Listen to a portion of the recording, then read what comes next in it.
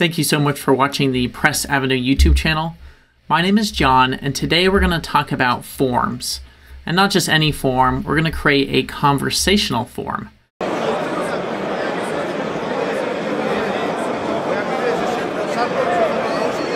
What I mean by this is typically when you go to a form, you just see a long list of questions.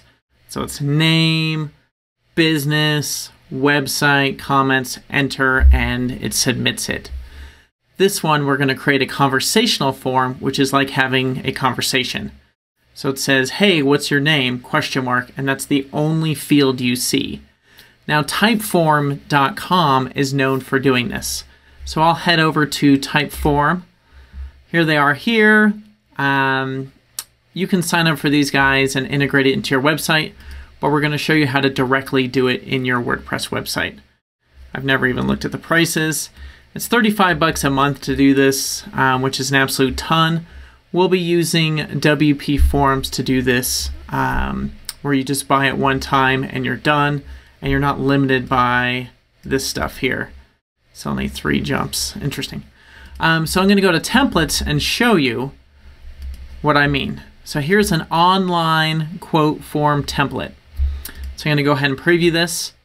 And this is what I mean by conversational form. So it says we offer a range of translation services to suit your vision and budget, blah, blah, blah.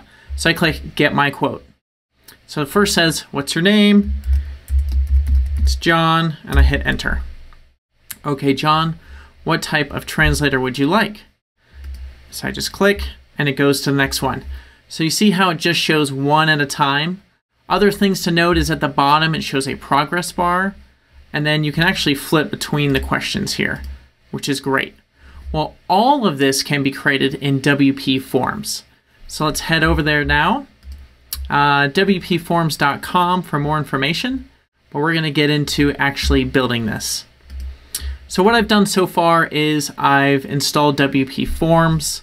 I've added the Pro license, which allows me to have conversational forms show up as an option. To do so, you go to Add-ons, and then it says Conversational Forms Add-on. You click Install, and then you click Activate. And that's as far as I've gotten. And from there, we will recreate this form here from Typeform in WordPress itself. So we're going to go to Add New under WPForms. We're going to call this Conversational Form Demo. What I love about these guys is you can select a template. You can do blank, donation, a suggestion, request a quote, etc. We're going to start blank, so everything is blank from scratch so you can see it. So first thing we're going to do is it asks for a name. So I'll go back up here. First up, what's your name?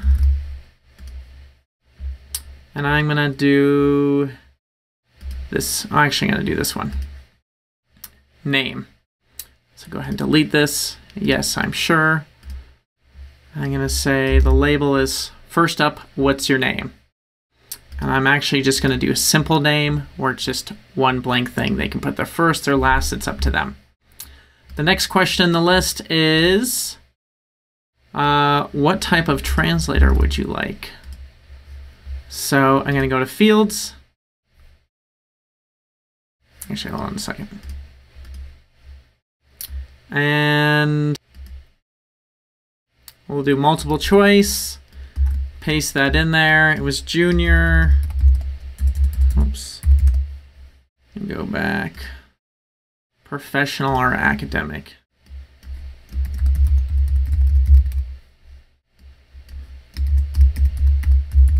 Now it won't fill in the name like this. It may, but I'm not sure how to do it.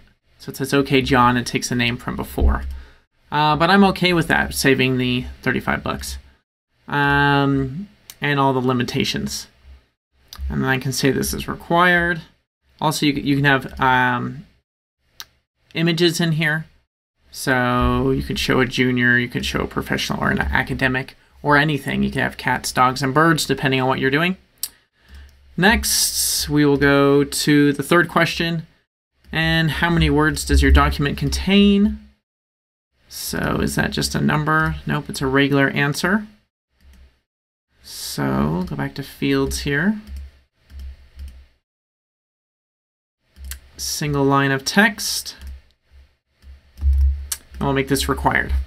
So there are just 3 of them, just to kind of show you and give you an idea. So this is just basically a form right now at this point. In order to change it to a conversational form, I could go to settings and it says conversational forms. When I click that, I simply enable it. It has the title. I'll leave that there. A message you can put at the top. You can view it here. You can have a header image. You can hide the WPForms branding, and I can choose a color. Additionally, just like in Typeform, you can have a progress bar, and it can be a percentage or proportion. So if I go to preview, give it a second to load here. There's my purple background. And now we have our title. If I had a description, it would be down here. So it'd say, I'd love to give you a quote on, whatever, A, B, and C. I'll click start. And now it says, first up, what's your name? And I can say John. And when I hit enter, you can see this progress bar at the bottom has continued. We have the arrows just like Typeform. Then I can select, well, if I hit C, it does choose that for me. So if I hit B on the keyboard, it chooses it for me. And lastly, how many words? 35. So there are the basics on how to create a conversational form and essentially replace Typeform if that's what you use. What's nice about doing it with WPForms on your own WordPress website is you can create unlimited forms. You can go way above the limits that they limit you on, such as if you have 1,000 entries, then they cut you off, or you pay more. This is kind of a one and done feel for the forms. Anyway, I love the way this form works. One thing I do like about this over Typeform is you can see the questions coming up, which is great. Go ahead and that red subscribe button if this was helpful at all.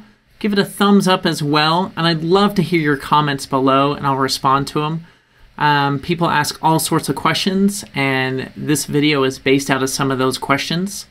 Additionally, we have a Facebook group.